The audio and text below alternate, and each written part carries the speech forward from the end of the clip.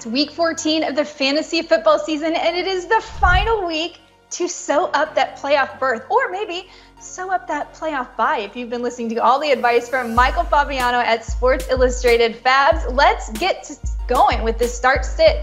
Who are we starting in this final week before the playoffs at the quarterback position? Let's stick with Tua Tagovailoa. We had him as a start last week. He had 19 points, and he didn't play the entire game against the Commanders. I like him this week on Monday night. There's two games on Monday night. One of them is Dolphins-Titans. Over the last 4 weeks, the Titans have allowed an average of 19.3 points per game to quarterback, so Tua should be in a good spot. And how about Jordan Love? 3 straight games, over 20 fantasy points. He gets the Giants this week in New Jersey. Since week 10, quarterbacks have averaged 18.9 points against Big Blue, so start Jordan Love. Start Jordan Love, who has also been a waiver wire target, so awesome for you guys that have him. But as far as who you're sitting 2 quarterbacks that did well last week, won their games, but you said, don't trust him this week. And people probably think, wait a minute, CJ Stroud is a sit? Like, Fabs, are you crazy? Well, that's debatable, but 2 of his last 3 games have not been great. He's been held under 17 points, and the Jets' defense is really good at home. Only one quarterback has scored more than 13.1 points against them in New Jersey, and that was Jalen Hurts. They have held Patrick Mahomes, Josh Allen, and Tua, all really good quarterbacks, to fewer than 14 points at MetLife. So beware CJ Stroud. And Matt Stafford, okay, so I've gotten him wrong the last 2 weeks. He had a very good game last week against the Cleveland Browns. I didn't see it coming. Now he's got to travel across the country to the Baltimore Ravens, who are coming off a bye. A quarterback this season has failed to score more than 16.2 points against them at home, including Stroud, Jared Goff, Joe Burrow. They're really good at home. They're coming off a bye. Matt Stafford, that streak of hot games is going to end in week 14. Let's move over to the running back position. Who are you firing up? I just continue to fire up Isiah Pacheco. He's so much fun to watch. We've told you to start him the last couple of weeks. Let's stick with it because it's working very well. He's got the Bills this week. Their defense is giving up 4.6 yards per rush. They've allowed 13-plus fantasy points to running backs 9 times. I like Pacheco. And I like Zach Moss. And Zach Moss disappointed us last week. I get it. But the snaps were there. He's a featured back. No Jonathan Taylor. The Bengals defense is not good against running backs. So even though Moss was not great last week, forget the past, keep the faith. Start Zach Moss. All right, a couple of interesting sits here, and I'm wondering if you're sitting DeAndre Swift because you're a little concerned that we haven't heard the truth about the fact that he might be a bit banged up because he left the game early on Sunday. A lot of people didn't notice that. Well, not only that, I mean, he scored fewer than 10 points in 2 of his last 3 games. And Jen, last week, Kenneth Gainwell led the backfield in snaps played. Right. That was a shock. And now he's got our beloved Dallas Cowboys, who, oh, by the way, held him to fewer than 10 points earlier this season, back in week 9. You may have to play DeAndre Swift. You can't play him blindly. The numbers have not been good. And then I've got Alexander Mattison on this list. And listen, I mean, the Las Vegas Raiders have not been great against running backs overall. But look at Madison's numbers. I mean, he's been held to single-digit points in all but one of his last 6 games, regardless of the opponent. And Las Vegas has actually been tougher against running backs lately, allowing 3.4 yards per rush since week 10. So Alexander Mattison maybe isn't as good a play as you think. Couple of juicy matchups to target at wide receivers, and I'm pretty sure there's no point in us sitting here in this video and saying start Tyreek Hill, but you do say go ahead and start Jalen. Yeah, and you know, Jalen Waddle has not been great lately. Like, you may think this is low-hanging fruit. He's failed to score more than 10.2 points in 3 of his last 4 games. Like, that's not great from a fantasy perspective in a full-point PPR league. But now he's got the Titans.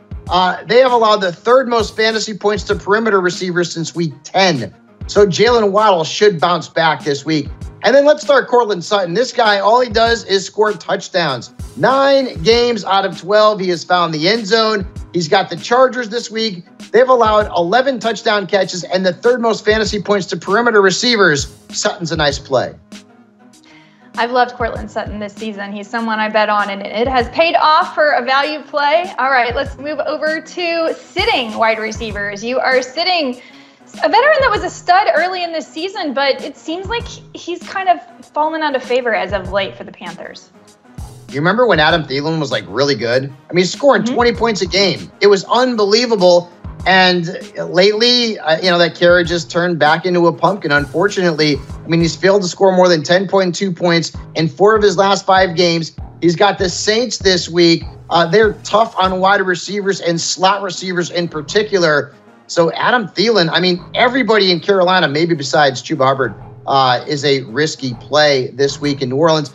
And then Chris Godwin, he did not catch a pass last week. He didn't catch a pass. It's the first time he hasn't caught a pass since week 15 in 2018. I mean, that's unbelievable. And even though he scored a touchdown as a runner, he still failed to score double-digit fantasy points. He's got Atlanta this week. They've allowed the 4th fewest fantasy points to wide receivers since week 10. So Chris Godwin, unfortunately, is a sit-em. Thank you, Godwin, though, for scoring that rushing touchdown, because I think you made the difference in one of my leagues. Thanks so much. All right, going over to the tight end position, you're starting, as you like to say, one of our beloveds. I just want to say to those of you out there, though, it's really Fabiano's beloved. It's just my team. But anyway. If it's your team, they should be your beloveds. Listen, my relationship with the Cowboys has lasted longer than any relationship I've ever had with a lady. That might be another story. We're not going to get into that. But let's talk about Jake Ferguson, who had a huge game last week. Touchdown, 19.7 points. The last time he played the Philadelphia Eagles, he had 22.1 points. The Eagles have given up the 9th most points to tight ends, the 5th highest catch rate. I'm chasing the points with Jake Ferguson. And I also like Gerald Everett. And Everett's on the waiver wire in some leagues. You can go out and pick him up and start him this week against the Denver Broncos. They've allowed 9+ points to tight ends 10 times this season, including 2 with more than 20.